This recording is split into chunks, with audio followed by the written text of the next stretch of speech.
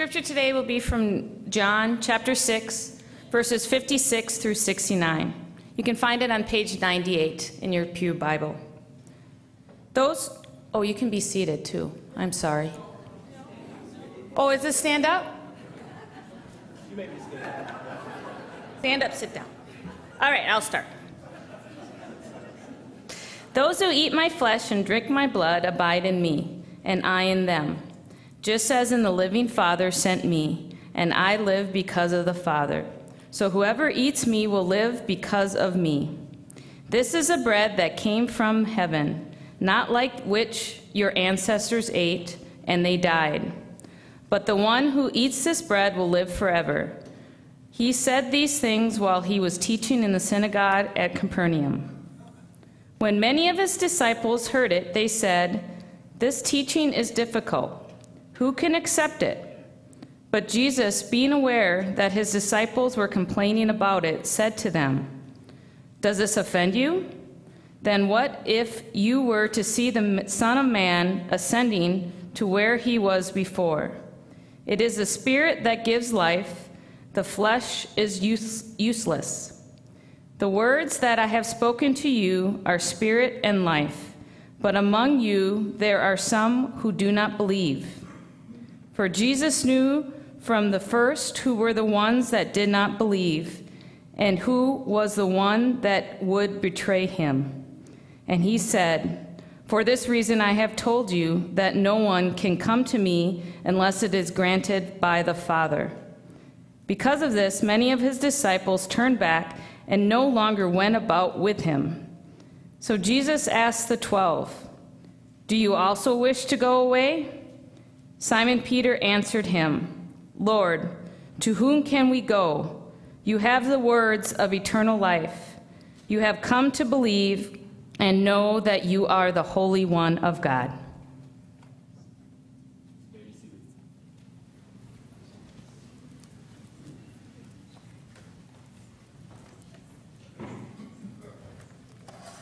Will you please join me in a word of prayer?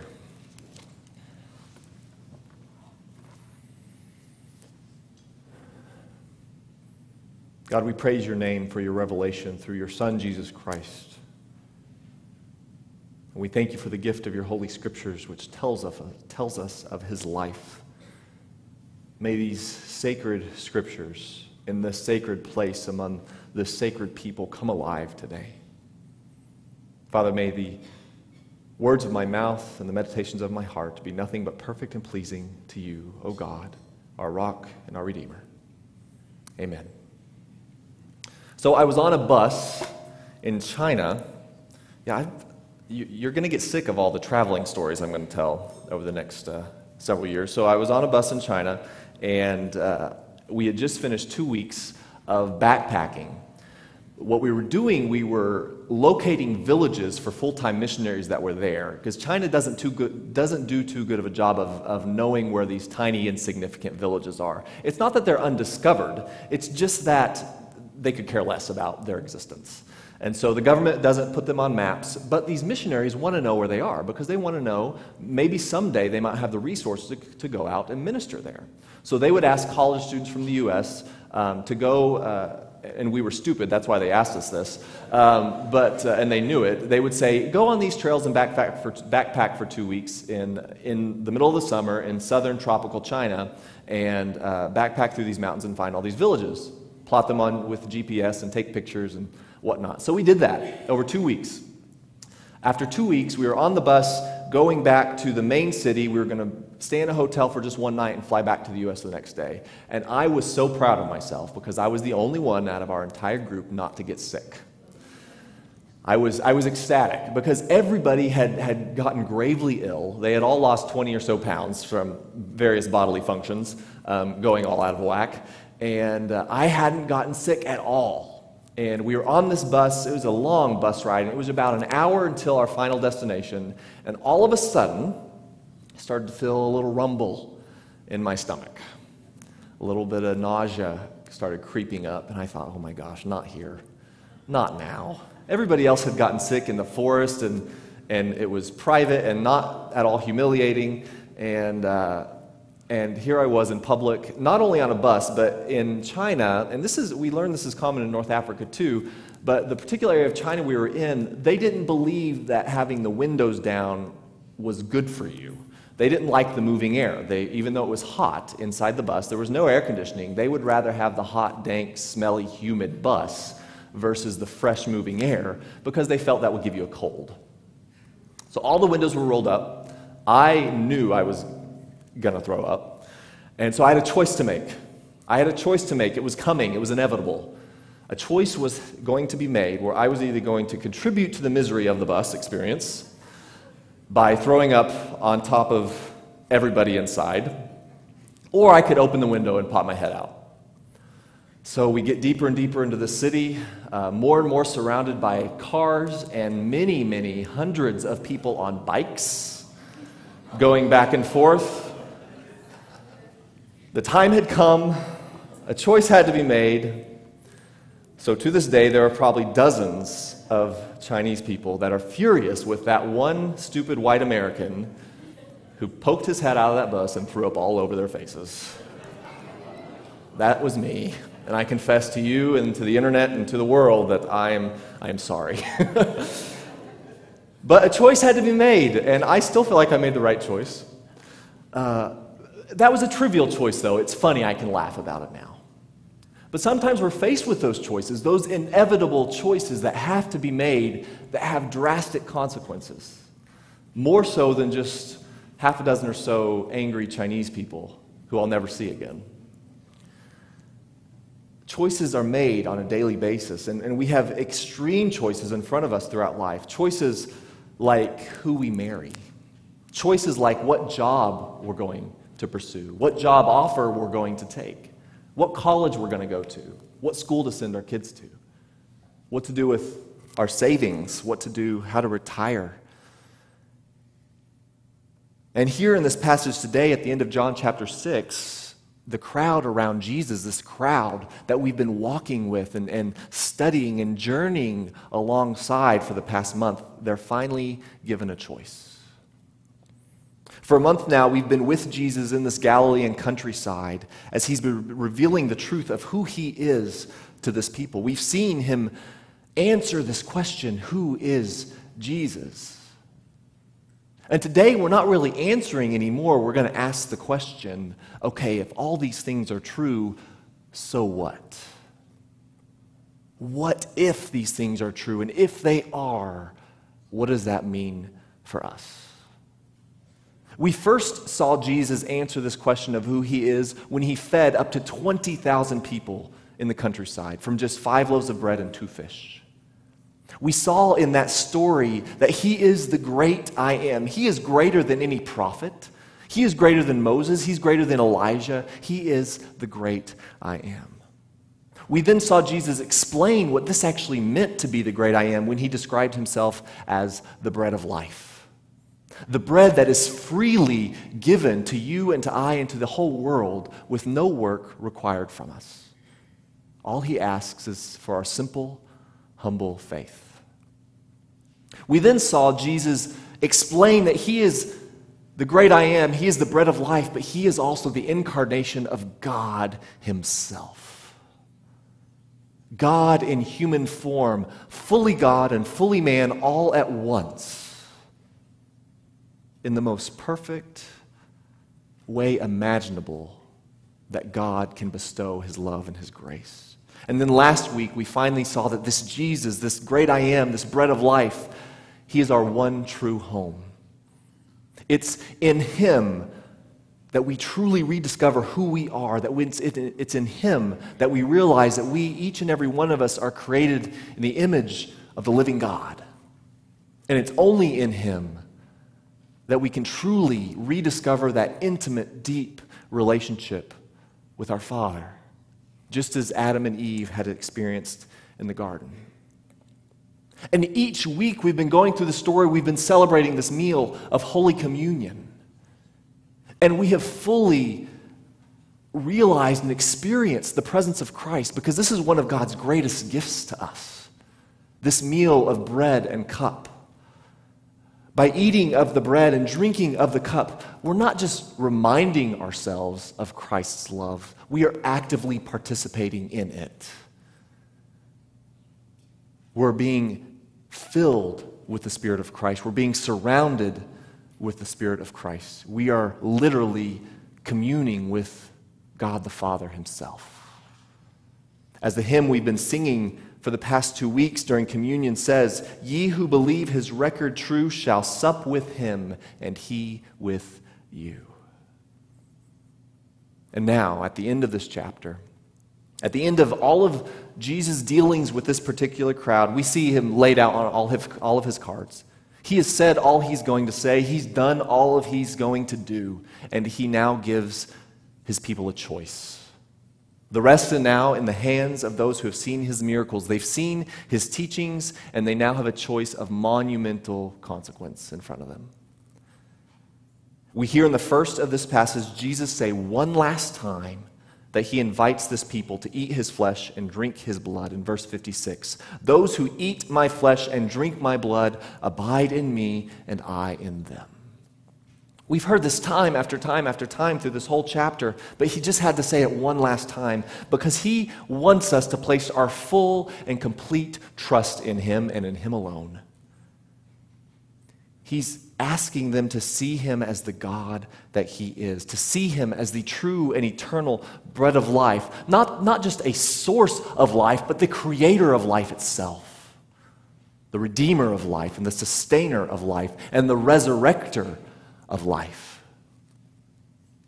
No amount of love can be earned from God. It is freely given to us, and Jesus is saying, please accept this love.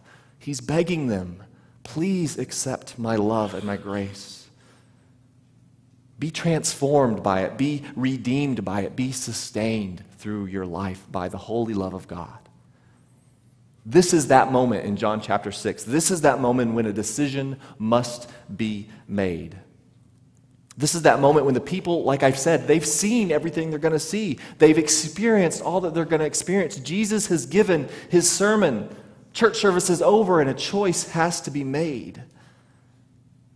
Now, this particular group in John chapter 6 at the end, we're told it's not just the crowd anymore, but John specifically singles out a group called disciples.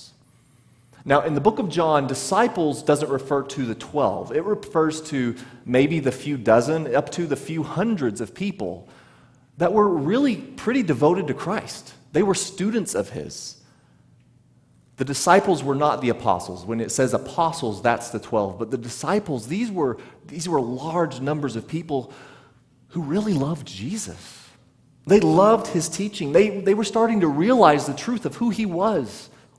They were starting to realize the truth of the life-transforming power that he had for them. But even these people who, other than the 12 apostles, these disciples knew Jesus the best. Even them, in verse 60, they say this, "Lord, this teaching is difficult. Who can accept it?" Jesus knows this. He knows what's in their hearts. He knows that his teaching is difficult. He knows the reality of what he's asking them to do. And so in verse 61, he pierces into the hearts of his disciples and he asks, "Does this offend you? Does my teaching, does my life, does the love and grace of God offend you?"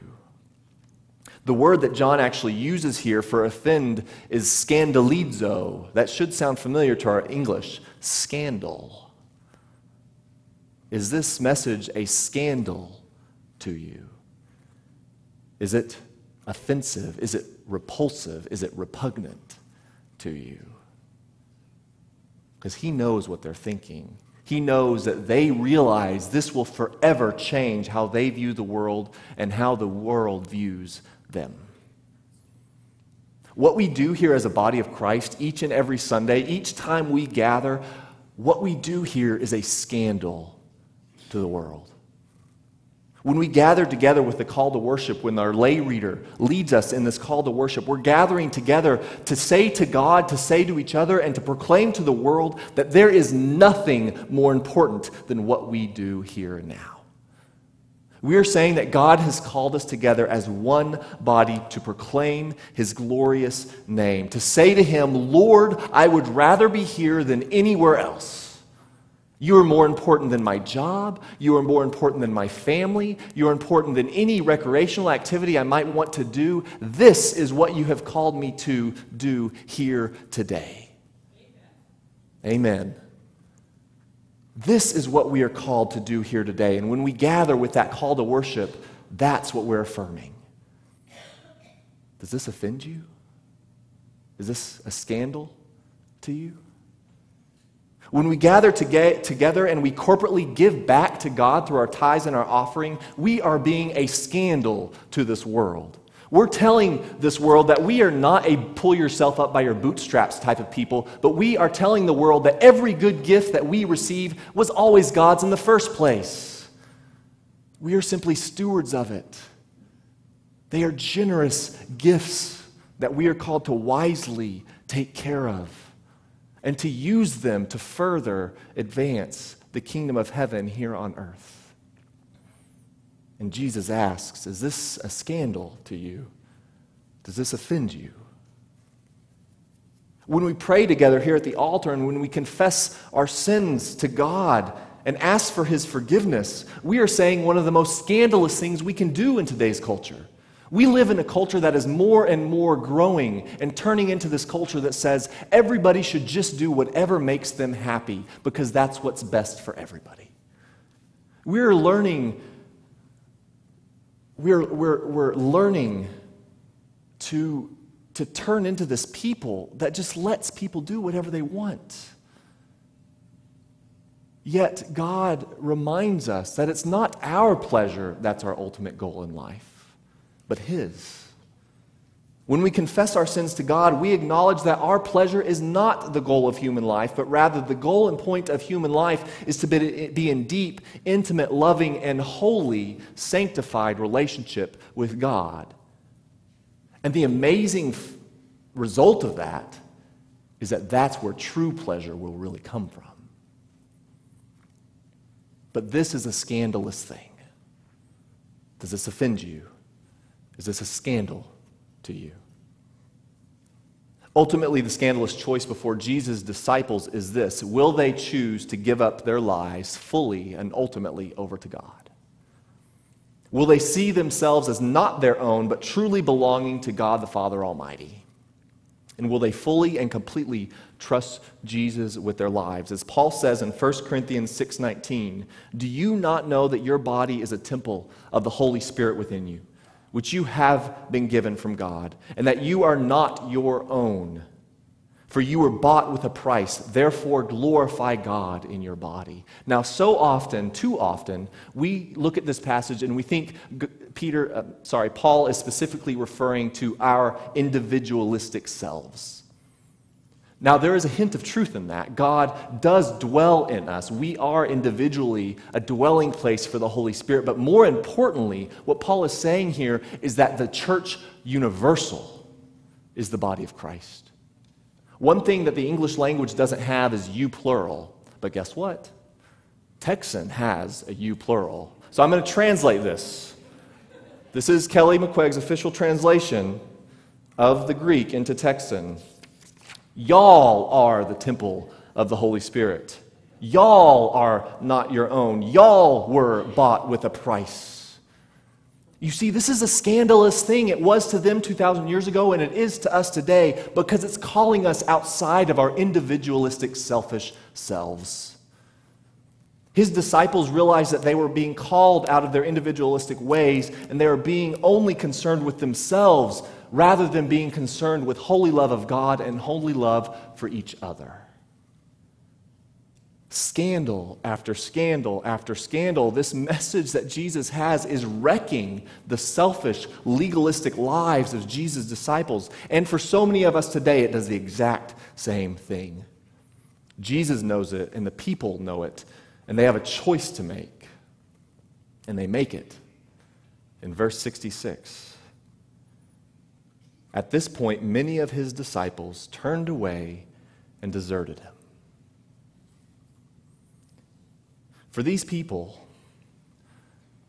for these people that have followed Jesus for so long, who have come to know him so well. They've come to know him as the great I am, the incarnation of God, the one and only way to the Father, the bread of life. It was simply too tough to swallow. And I think we can all think of people who've made similar choices. People we know, friends, family, loved ones, who we know they've tasted the sweetness of Jesus, yet they've turned away from it because it's like bitterness to them. And it's so easy to be frustrated with those countless upon countless people who just keep turning away. Jesus just lost most of his congregation here. It's that drastic of a situation. Yet does Jesus dwell on this? Does Jesus mourn the loss of so many of his followers? Does he go into some committee meeting and try to come up with a new model of how to be in ministry? No. He understands to keep the first things first. He understands that God is calling him, Jesus Christ, to keep the focus on him, the Son of God the Father Almighty. And after his disciples have turned away, I don't know how many, but it could be so many people. After his disciples have turned away, he now turned to those remaining 12.